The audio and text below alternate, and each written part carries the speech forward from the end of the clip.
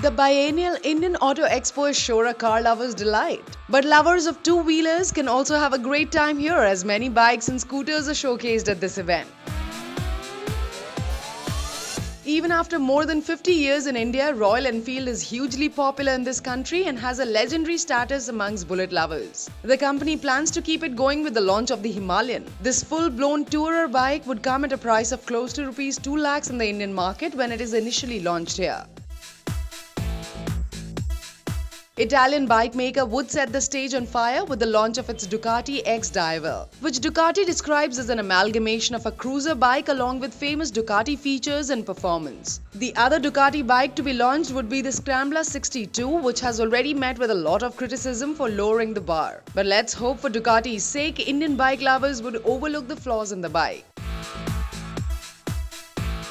Other bikes to be launched in this event would include the likes of BMW G310R and 3 new DSK-Bernelli bikes.